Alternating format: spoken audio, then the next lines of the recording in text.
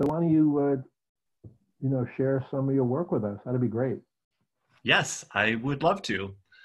I'm going to start with a poem called Articulations.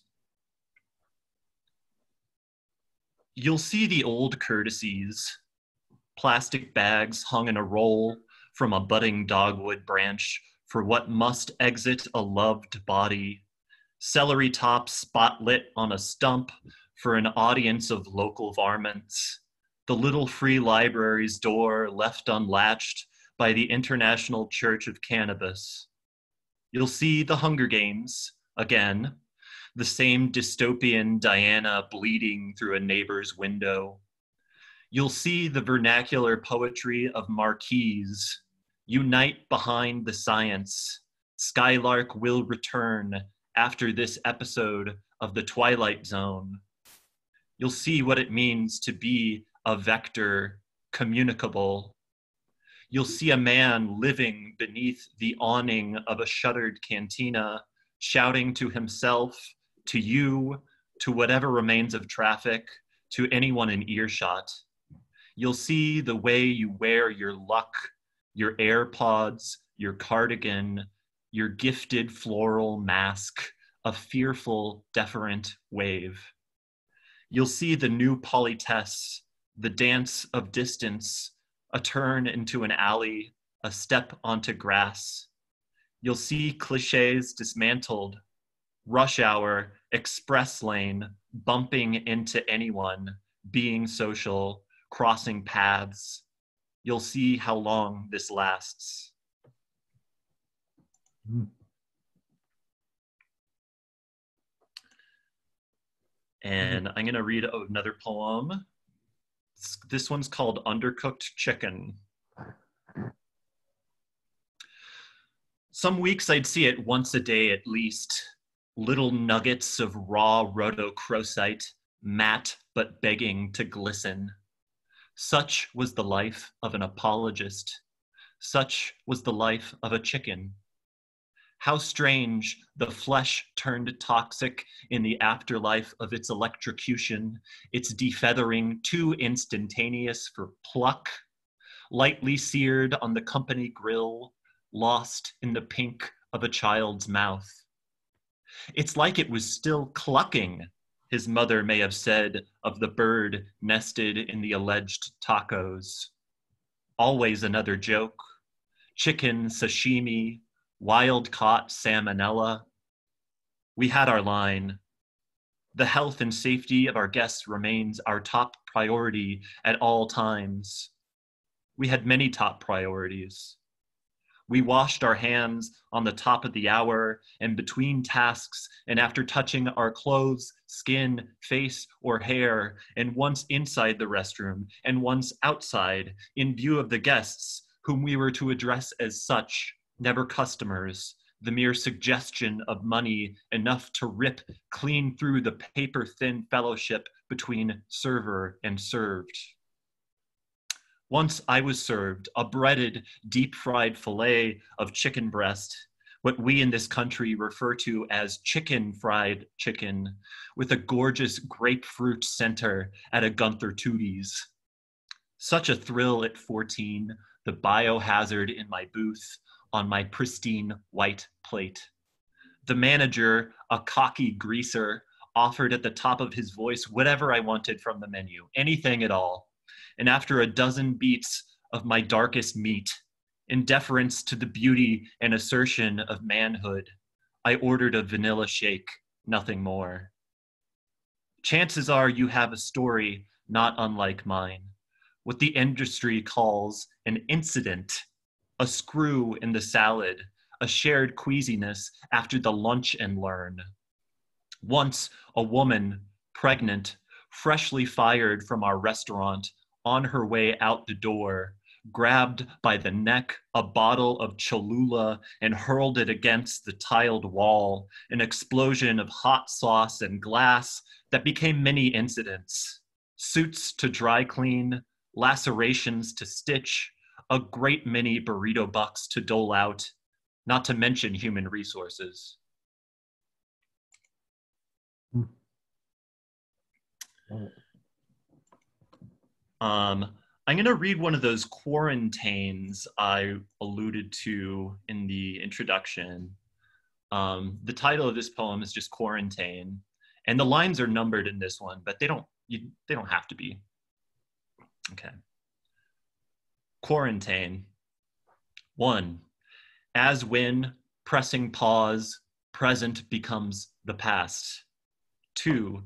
Days dusty as I have managed to make them. 3. Up later than I'd like. 4. Hiding my heart. 5. Hiding from it. 6. Hope beneath the dust. 7. Hope the dust itself, limbed on the altar of my bookshelves. 8. A nimbus of motes and palm olive fumes. 9. I lie in a hammock 3/4 nude. 10.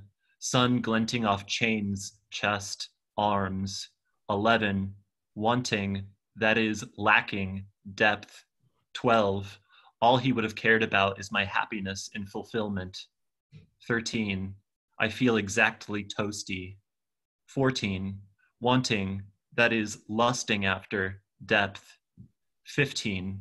To deal with what's going on, to deal with what's happened. 16.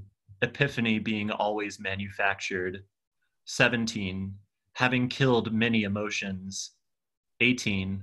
I fear still. 19. Things are complicated. 20. And then I win $3,000. 21. From the distantly congratulatory quiz master. 22. Yes! I say to no one in particular.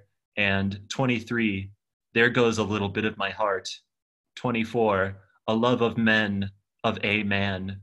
25. And cottontails, love and wonder inseparable. 26. From pity, pride. From resignation, acceptance. 27. The only depth in the moment. 28. Hiding behind the family therapist's couch. 29. Instead of talking about the divorce. 30. It's still too fucking much. 31. The heart. 32. The illogic of it. 33. No one merely cleans out their closet. 34. The agnostic allows an alleluia. 35. To cultivate lightness, to slide from the top of my game.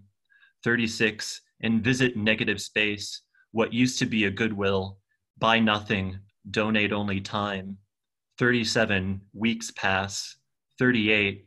Outside the window, weeds blooming with tiny purple flowers. 39. An unsparingly blank canvas. 40. Dusty in the corner of a spare room. Do you think I have time for one more? Sure, absolutely. Okay, great. Yep. I'll read one more quarantine. And this quarantine is called Quarantina. Every day I count myself lucky. My only losses have been queens on Drag Race. Week 1, I lost Dahlia. We all did. I got the coronavirus. We all did?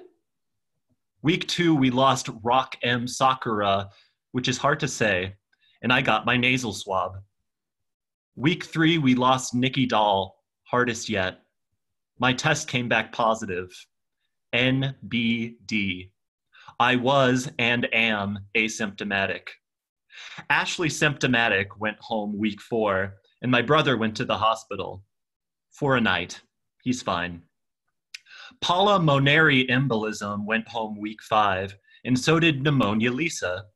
Double elimination. And my brother got a new kitten, Xena.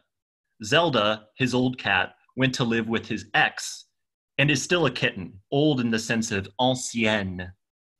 Jan went home week 6. Poor Jan. Really liked her. Week 7, I think, was the whole thing with injecting cleaning products. It could have been yesterday, it could have been decades ago, to tell you the truth. But yeah, we lost the widow. How did you feel about that one? She killed that Chaka Khan. And mom called to say the guy getting grandma's newspaper in the morning and bringing it to her door tested positive. But it's week 10 now and she's fine. Somehow Jackie Cox is still here too.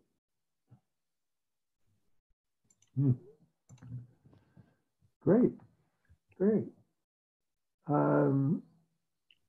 So anyone have any questions? Now, I see Sarah there. I'm sure Sarah has at least 5 questions. Hi, Sarah. Hi, can you hear me? Yeah, I can. yeah. Oh, that was great, James. Thank you. And now all I can, wait, I can start my video. Hi, everybody's here. Hello. Hey, Aaron. All I can think about is writing a quarantine now. Do it. It's like, it's not hard. There's something, I don't know, something feels appropriate about it. Are you going to write like a crown of quarantines? What would you call it? You know? A cortina of quarantines or a If you're gaggle of geese? I really love Quarantina, like that. A corona of quarantine. Yes, Corona that's it. quarantine. You got it. Thank you. You did it. But that was so easy. Yeah. Yeah, it writes itself. It really does. So can you say hi to James? Hi, James. Hey, Sid. Hi. You know, so James, the only problem is we're having chicken for dinner tonight. You may want to switch out there or just get some Cholula and put that in a glass.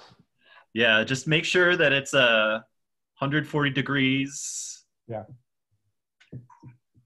Well, you know the 140 degrees. I think they're like your own temperature, where it used to be 98.6, now it's lower. I think the 140 degrees they've raised up a bit. That the base temperature. Yeah, it's amazing how these standards are kind of changing. You know what, Mommy?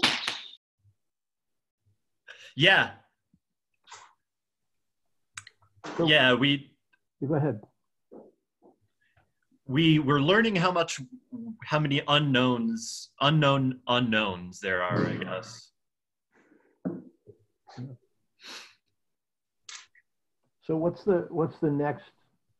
Are you working on another book, or are you just kind of writing and see what kind of assembles itself into a book? Or Yeah, I mean, I feel like I'm at just the total, like, planting seed, sowing the field stage at this point of my next book. Like, just kind of Johnny Appleseeding things into the earth and seeing what takes. It's really fun, and it's given me a lot of like things to look forward to during this kind of uncertain time. Like, just thinking about the future is wide open. It has been really, really nice. and then I think I don't know if we asked Sarah this or other poets. Do you spend time each day, or do you spend time when the kind of creative urge rises up? How does that come about? Yeah, I'm lucky to be in a community workshop right now with the poet Carolina Abaid teaching it. Her work is absolutely wonderful. I can't recommend her highly enough. And so we have some weekly prompts that I've been responding to, but I've also been kind of just on the fly when something strikes my fancy, writing it down.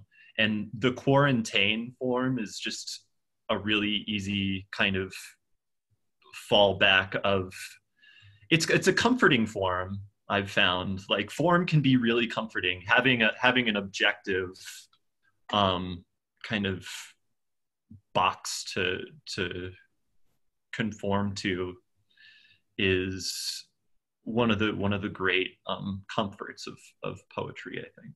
So when I want to just exercise my craft, I can use the quarantine form as a kind of doing the scales kind of exercise. And I guess the difference between our articulations and the one of the other well the two quarantine or the quartains, one you had numbers and one you didn't. Yeah. Was the one with number? I guess the question is, was there more emphasis there that the numbers gave it more than or added to the words that were in the sentence? I think the numbers add a little bit of anxiety, like the idea of crossing off days on a calendar is a sort of anxious and very kind of time conscious process. I think my original idea for the quarantine was like each line represents a day somehow. Like whether it's in this day sucked. I didn't do anything. It felt very short and insignificant. Like it can be a really short kind of glib line. Or if there's some image I saw that day that was completely arresting and seemed to somehow encapsulate the day, then that line would be its sort of little shrine or altar. Nice. But yeah, I don't know about number. Like I don't think I would want to number the lines for every one of these poems. Like I think that kind of in relentless numbering can be really dominating. So in some ways, though, I found the numbering part easier to listen to. Like I could follow it better. I think the biggest my own difficulty is listening and catching the whole poem, especially when they're long. Yeah. And so somehow the quarantine in general worked for me because I could kind of follow it. I guess that's what I want to say. Good. Yeah, maybe I'm sort of giving the numbers short shrift. Right. Hey, Joe. I don't know if Joe can hear us. Maybe she's muted. She's on the phone. Karen Lightstone or Ken, do you have any questions? Hi, Karen. The Karen friend? Someone you know? Karen's Gainesville friend. Hi, James. Hi. Hi, Sarah. So Sarah, we're just going to rename this the Mastheads Reunion Poetry Hour. That could work. Yeah. Sounds good to me. Yeah. Anybody else have any questions? I mean, I'd love to hear some more. I mean, I thought the poetry was great, and the Heck Prize is a great prize. So thank you. Yeah. I'd be happy to. Yeah. Go ahead. We're only kind of halfway through our time. Okay. Great. Would you read from your book? From the? Oh, heck yeah! I'd be happy to. let me pull up the manuscript real quick. All right. Okay. So yeah, my book is called Club Q, and it's named after the only gay bar in Colorado Springs, which is where I grew up. And if you're not familiar with Colorado Springs, it is a very beautiful town with very scary kind of cultural ideas. Very strong libertarian streak. The Air Force Academy is there along with several other military bases. So there's that. Focus on the Family is there. There's a great big mega church called New Life Church, which is where I went to as a kid.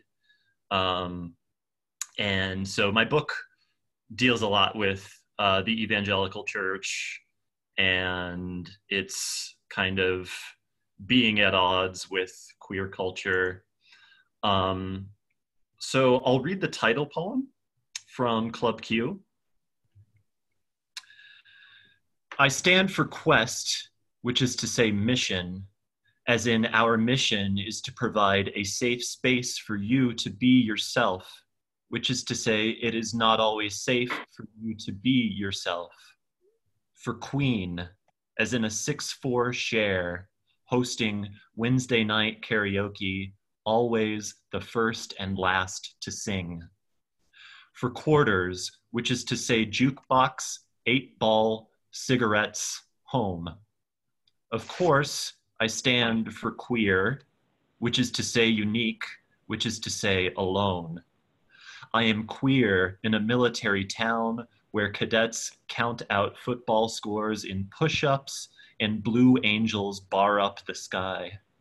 For quarantine, for questioning, as in, how long have you known? As in, would you like to dance? As in, a dance floor empty save for 2 men kissing, a patio fenced in, the warmth of a fire pit, the sweetness of his saliva after 3 gin and tonics. For quick, which is to say alive, which is to say mortal.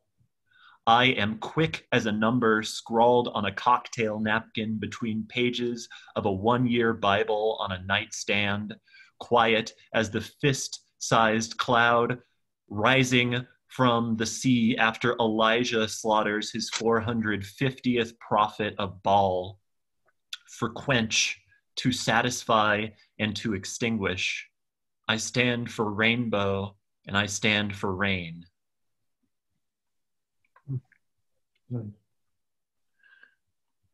Should I read another? Sure. Yes. Okay. Thank you all. I like this poem.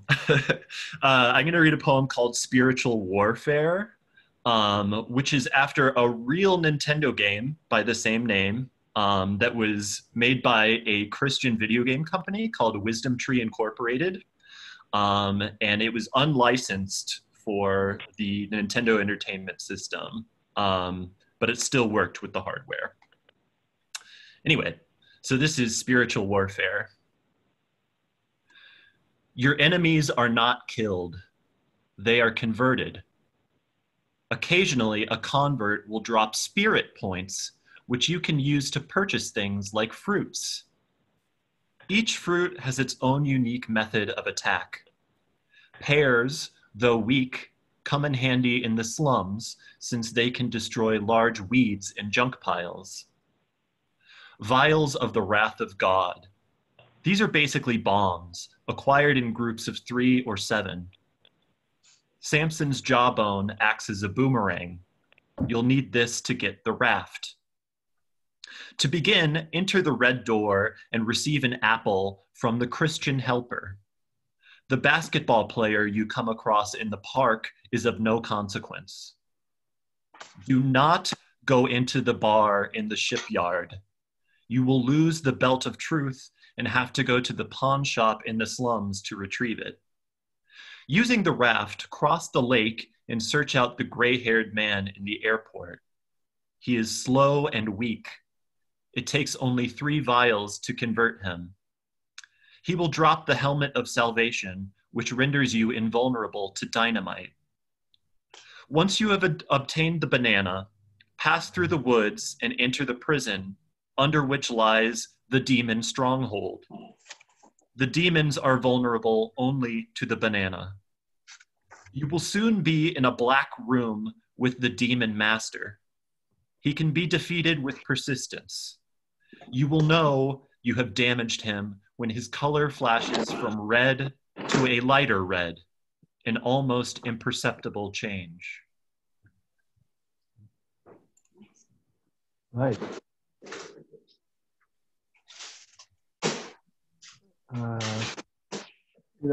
James, how about one more, and then we'll see if there are any more questions. Yeah, absolutely.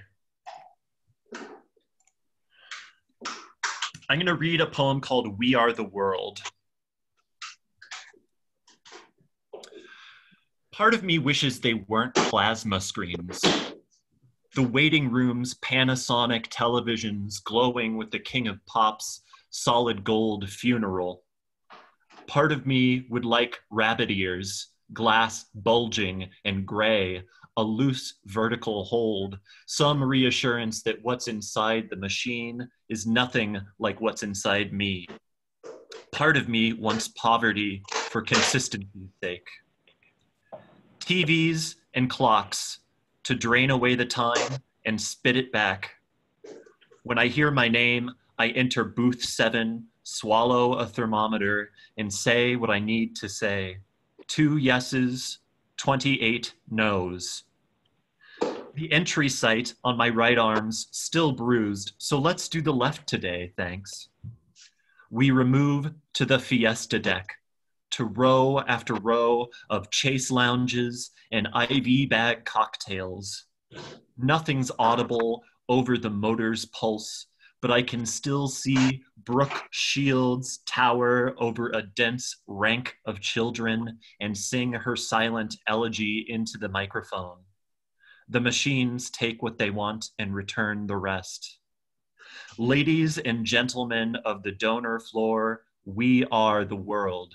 We pump our fists for 4 draw cycles. The essence of us drips the color of dehydrated pee into a plastic jug. Unhooked, we will sign for our $20 and jab the straw into our Kool-Aid juice sack. We will suck it dry and stumble our way out double doors into the double sun. Great. Any more questions? I don't know what to ask. Anybody? Anybody have any questions, comments? That was terrific. I loved it. Thank you. As I said, I'm not going to eat chicken again. I'm going to watch my articulation. You know, the whole thing is I've got to have takeaways from this. Yeah, it's know? a learning experience. It's a learning experience. I think it's either listen to the poet or don't listen to the poet, one or the other. Or don't do what the poet says. Yeah, it's your choice. Yeah. Right. Great. No, James, thanks.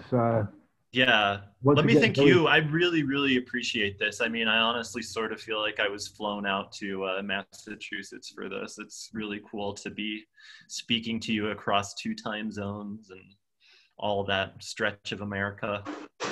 Yeah, and I want to thank Sarah because Sarah introduced us to so many of the poets that have been involved with Mastheads. So we kind of have the Mastheads, as I said, the Mastheads alumni group is presenting, and then Ken, who's on the call, is also going to be presenting later.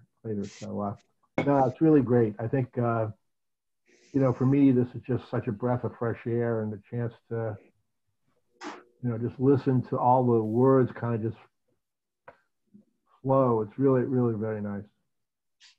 Agreed. I'm looking forward to future installments of the series. Yeah, very good. Yeah, please join us. Thank you so much. It was wonderful. Yeah, my pleasure. Thank you. I'm not hearing more questions. We're going to sign off for today. Good to see you. You too. All right. Thanks, everyone. See you next week. Bye. Thank you so Bye. much.